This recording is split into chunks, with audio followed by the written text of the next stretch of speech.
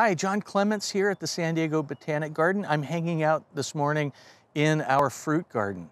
And I'm next to a plant that's pretty cool. We're gonna have a bromeliad show in the month of August, and really the entire month, the same way we did the orchids, we're gonna spotlight bromeliads, and that's a great family of plants. I'm next to one of the most famous bromeliads in the world, and this is Ananas comosus. This is commonly known as the pineapple.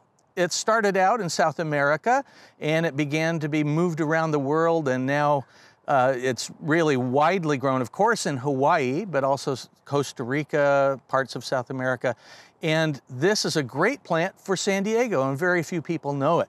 I'm next to a red pineapple, and this is the pineapple forming. And if you look at it close, there are flowers in whorls around that neat fruit. And pineapples have been commercially grown, believe it or not, in Southern California. About 120 years ago, the epicenter of raising pineapples in Southern California was Hollywood. And so there's a little bit of a connection between the 𝘤𝘰𝘴𝘮𝘰𝘴 that originally started their poinsettia ranch in Hollywood, and right next door were pineapples.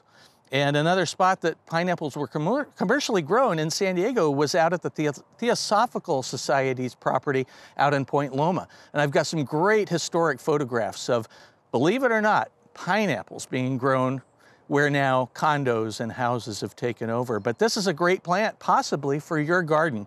And when you look at a pineapple, just think about it being a really big bromeliad.